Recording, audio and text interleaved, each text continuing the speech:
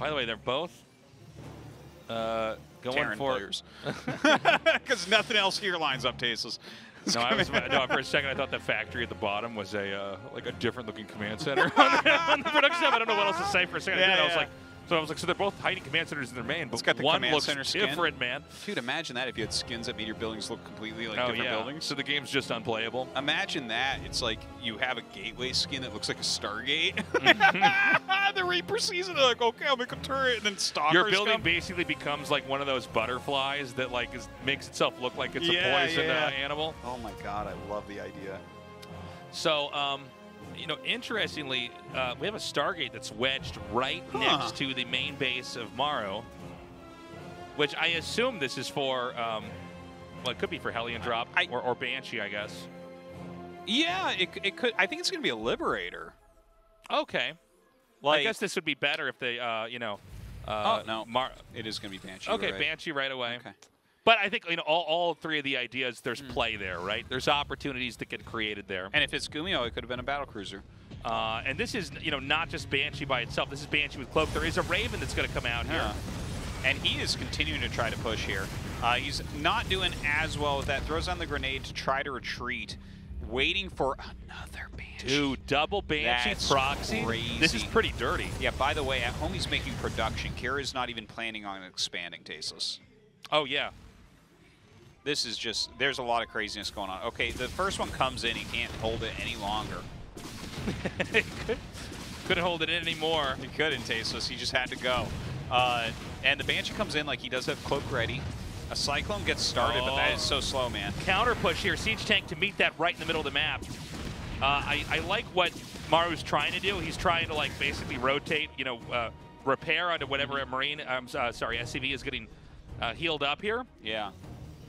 Very tough stuff, losing a lot of workers so far, but he's still got more workers than Cure, who's still on one base. Okay, here comes in the auto turret. That could really, really be painful. Now look at this, comes right in with double Banshee. Oh my god, he blows up the thing that hits air. Oh! Just 3 Marines! He's got to get back! Oh, he takes it out! Oh, a little bit sloppy there from Kier, no doubt. Now this is really bad because a lot of this is just hinged on the Banshee, actually. Yeah. He did not need to lose 2 Banshees. Like, I think theoretically he could have kept both, but like to lose the second one there to an auto turret, his attention was simply not in the right location. Was he making a third? Okay, he was. Yeah. For a second in my mind, I'm like, well, that's it. You know, you're only allowed to make 2 Banshees in this game.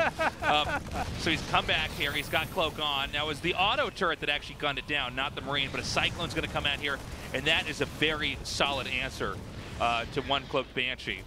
Now, again, remember, Kira's not with the command center back at home.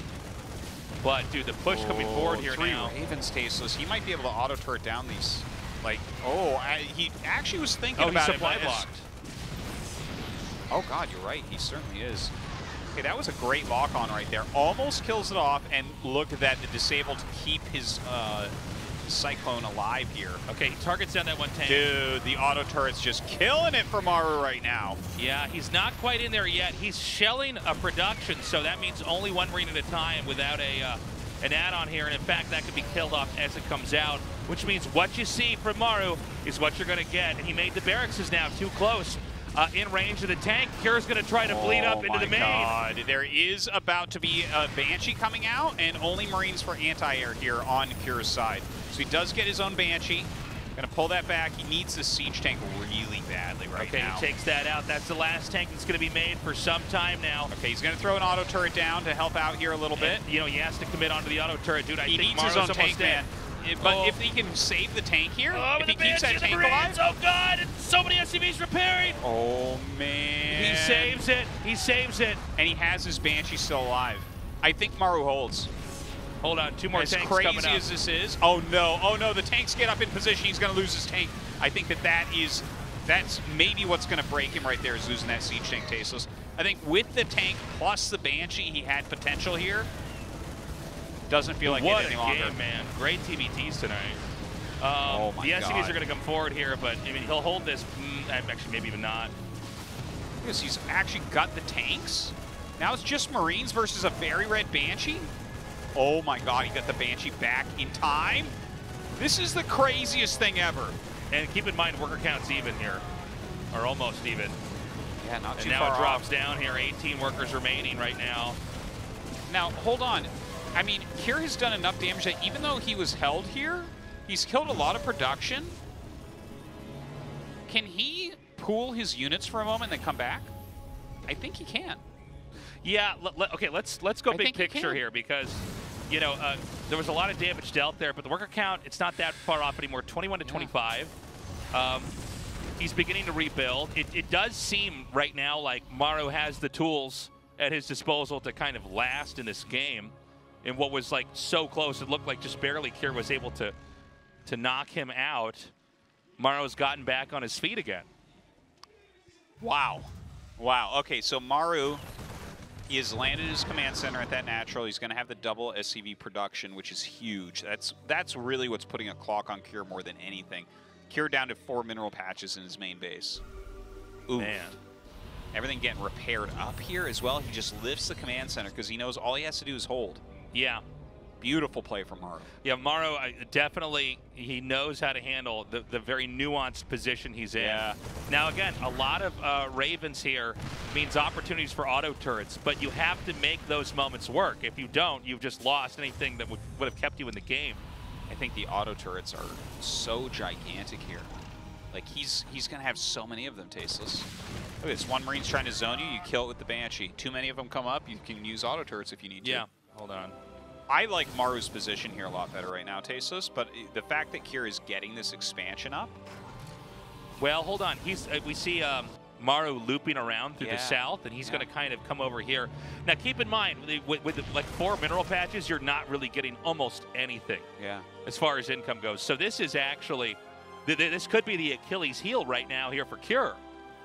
Might be. I mean, what does Kier have to really kind of protect his own workers here? Yeah, not much. I'm sure he's still producing a little bit, but oh god, my the auto turrets here, man. Oh my god, and this may force Kier to try to fight up the ramp. This has just caused the worker count to plummet. Is it 2 Raven? He can disable both the tanks and get into position. Oh, you might be right. His opponent's Ravens are way out of position right now, so this is the moment. He needs to unsiege. He needs to back up. He needs to eat the disables and move. He did not do that in time. Oh, man. I have no idea who's going to take this. Well, he has to kill that tank on high ground. That is the #1 thing right now. Oh, the tank is getting a lot of value, and the disables are going to run out. Maru's got it. Maru just won this game. Yep. This is one of the hypest TVTs I've ever seen. Dude, this was a crazy this was insane, dude. one. A crazy one. What an all-in. What is this game? That's it. Yeah, Maru wins. GG. Whoa! What a... Now, in this game, Maru, right now, is kind of taking the role of the one-baser here. It's going to be Kier that's trying to take an expansion here. So let's see what exactly Maru wants to do. And by the way, he might not do much of anything. You can also open with this and then just take a command center a little bit later on and play kind of a normal game. Oh, look at this. Maru getting on top of everything. That is oh my god, it lives. Tank. Wow. Oh my god. That's pretty huge. He wants to go for the kill. All right, he's got to keep the Reapers away. Does target the SCV that gets too close. Third Reaper coming up. Oh, man. Oh, and he can kill the Marine as it comes out. He's trying to give Kier a little taste of his own medicine here. Yeah, not sure he's going to get that bunker up, though. A little bit optimistic on that one. But he will back up, and Kier will secure his natural. And it looks like Maru's going to try to come in once more.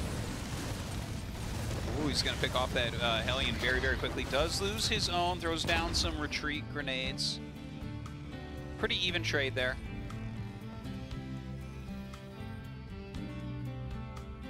So far, I do like how Maru's kind of approaching this, keeping a lot of pressure on. Okay, he's going to come in once more for a dive. Oh, and he takes out that Hellion at the bottom. He actually dices this up very beautifully. Oh my god, a lot of damage starting to go out. Kills off an SCV there as well. He's killed a lot of units here. He's hunting that Hellion.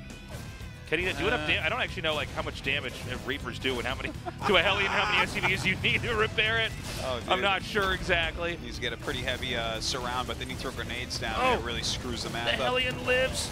Oh my god. He's bringing his own Hellion up now to put that extra damage on these clumped SCVs. The Hellion has 1 HP. He's going to try to come up here. He is going to get it. Oh my God. Is this going to be it? The quickest day of GSL ever, perhaps? It's looking like it. Dude, the damage is just snowballing right now. Maru showing him how it's done. GG. Man.